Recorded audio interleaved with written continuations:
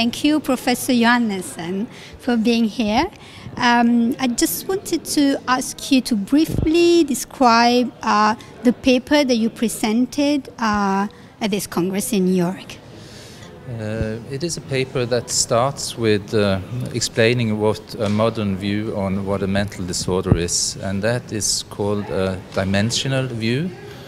It means that there are no strict borders between the different disorders like psychosis, almost psychosis or neurosis, but that it's a continuum from normality until you get a serious psychological breakdown like a psychosis is. So it's that's what we call dimensions. It develops gradually from normality into a psychotic breakdown, and it's also gradual when it comes to recover from the disorder. And it is in contrast to viewing mental disorders as categories, own discrete illnesses with a certain and discrete cause in a way. To back this view, we have had a lot of help from people researching genes, because the latest years' research on genes have shown us that there are no specific genes that contributes to mental disorders. There are small risk, increased risk in some people, but it's a very small risk. So a lot of this is caused by coincidence and also by environmental factors in a way, in relations to other people and whatever. So I talk about the dimensional view, these disorders developing in stages. And I go from there to look into the possibilities of early intervention and the research we have done when it comes to early intervention in psychosis. And we have some very promising results showing that if you are able to intervene early in the psychotic phase, and by early we mean up to 4 weeks after the psychotic breakdown, and we compare that with people who intervene late in a way, then you see that early intervention more than doubles the risk for people recovering completely from psychosis in a 10-year perspective and be in full work, have friends as other people and no symptoms and whatever. Okay, so you mentioned the word recovery. How do you define this? It's a very strict definition when we talk science here and evidence-based. So you have to be without symptoms for the last 10 weeks. You have to be full-time employed in ordinary work or a full-time student. You have to live independently, and you have to have more friends than the average psychiatrist. You said that the organic research, the gene research was very helpful to your research, because in the end they show that the mental illness is nothing due to genes. Okay, so what's the point having then this Congress here in New York in the United States, where research has focused mainly on drugs, on organic causes, on genes? Yeah. Well, New York City is a nice place, so it's a good way of attracting a big audience. But it's also the place where it's a very important place in the history of psychiatry. And of course we want to influence the American way of thinking about psychiatry. For many decades now in the US, treatment has been synonymous with pharma, with drugs. And we want to show how many other possibilities there are when it comes to psychological and psychosocial treatment approaches and strategies. We were just discussing about the different psychotherapeutic approaches that you use within your practice and in your research. And you said CBT and possibly psychodynamic psychotherapy. And how can these two different approaches meet or help each other in the recovery of patients? Yeah, that's a good point. because that's what they do now in a way. They meet.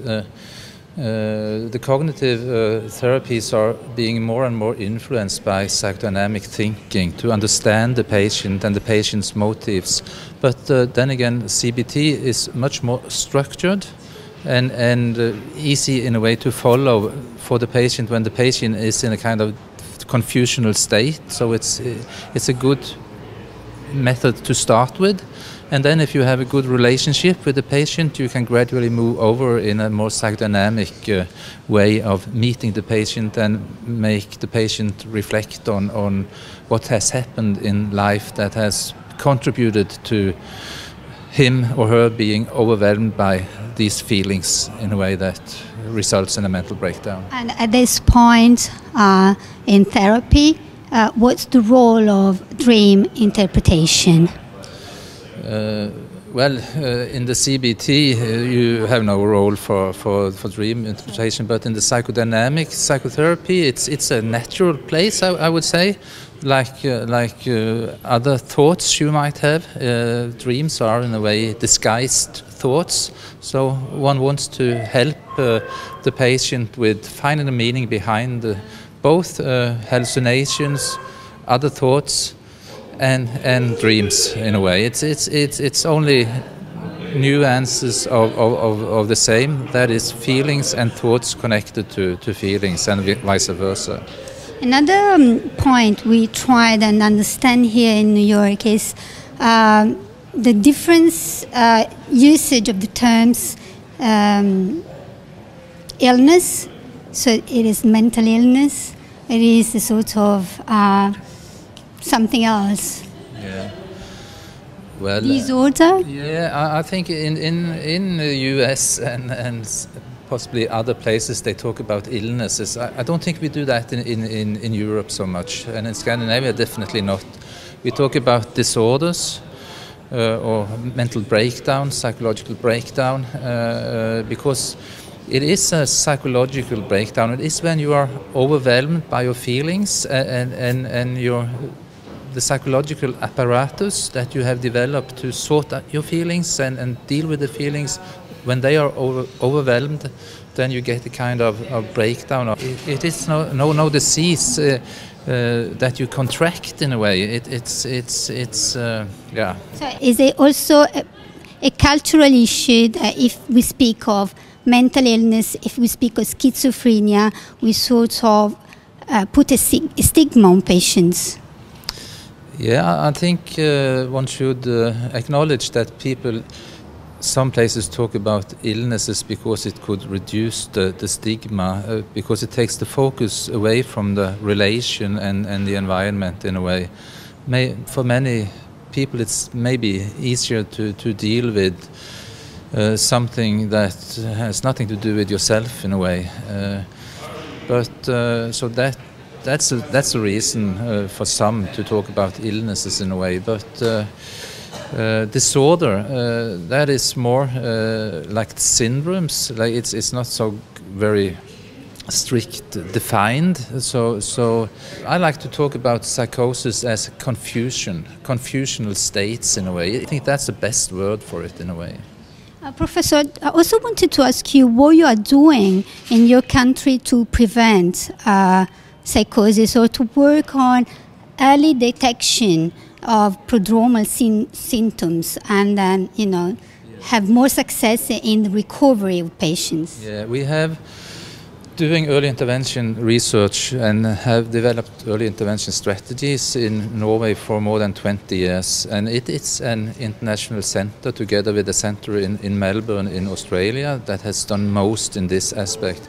And the first thing we try to do is to reduce what we call the duration of untreated psychosis, because we discovered that in Norway and in most countries in Europe and around the world, the period from the person develops a psychosis until he or she gets proper treatment is about 2 years.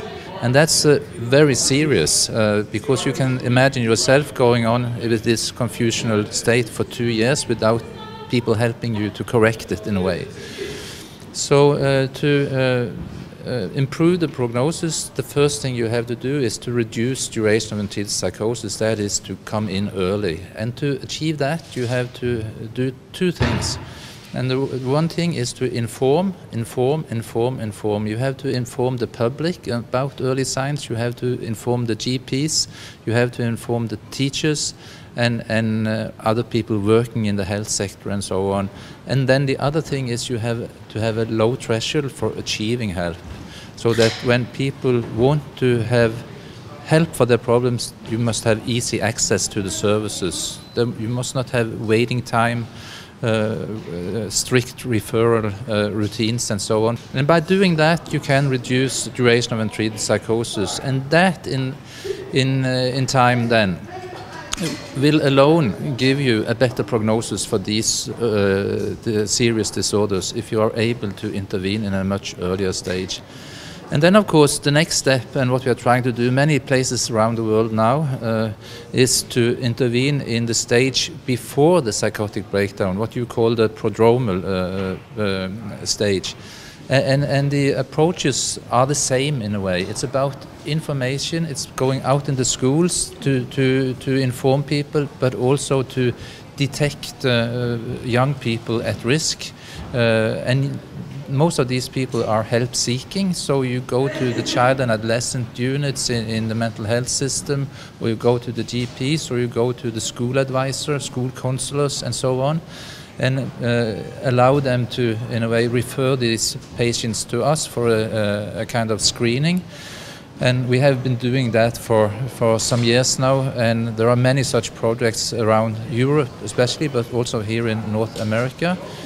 And it seems that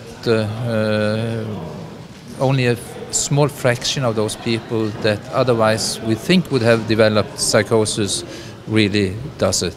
What is your feeling here when you presented your paper, when you met your colleagues here in the States? What feeling did you get from the American psychiatrists? An openness, an interest, to a different approach? What's your feeling? Yes, it's very open, and I think there is a kind of paradigm shift. Our colleagues here tells us that they think that the biological treatments that are helpful have in a way now leveled out. They have plateaued, and that we must look for other options in a way, and that is reflected also in the National Institute of Mental Health here in the US and the research funding coming through there. So they are actually funding early intervention services now in both the East and West Coast in the US. And there was a lecture here by the director, Robert Heinzen, who outlined that program. And we are very happy for that. So they are doing a lot of good work in the US as well. And you said something really interesting, that here in the States it's just they are back to, I said 20 years ago, you said to 40 years ago. 60. So 60 even. Yeah, because I think what this conference is about, that is in a way psychological understanding and psychosocial treatment. It, in many ways, it started with influence also from Central American milieus back in the 50s. Then they were the leaders in this field in a way. But then it gradually faded out throughout the 70s, and it went more over in a biological direction here in the US especially, and also in Europe, but not to that extent in Europe, and especially not in Scandinavia and the UK, I think, maybe in Italy as well. So now we are bringing some of the knowledge that was developed in the US back to the US, you could say. So, Thank you, Professor. Thank you.